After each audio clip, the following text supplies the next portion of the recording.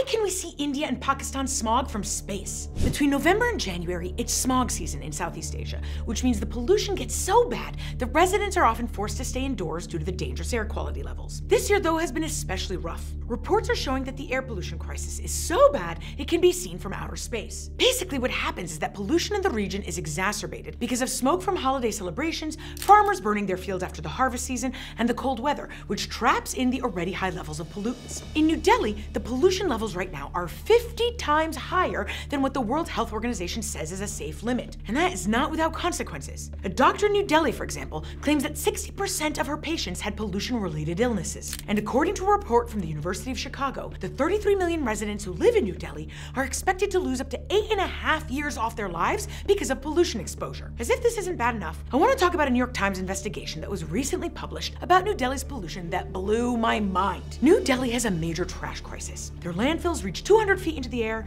they occasionally collapse on people, and there have been fires at these landfills that release toxic fumes for days. So the government came up with a revolutionary plan, which promised to safely burn tons of trash daily in a state-of-the-art plant, which would then turn the waste into electricity, which would solve another of the city's major problems. Two birds with one stone, right? I wish. The New York Times found that the plan to burn the trash has caused a, quote, mass poisoning, exposing up to 1 million people to toxic smoke and ash. In fact, the article explains that internal reports from the Indian government found that the trash burning plant pumped 10 times the legal amount of dioxins into the air. That's the key ingredient in Agent Orange, which was a chemical used by the US military during the Vietnam War that is linked to 17 different deadly diseases and cancers. The ashes are then dumped near densely populated residential areas and next to schools and parks. Now, incinerating trash alone is not usually a problem if it's done safely. In fact, this is the same technology used in the US and Europe. But we don't have the same effect because the owners of the plant in India apparently cut corners to save money. And now residents near the plants are reporting severe health issues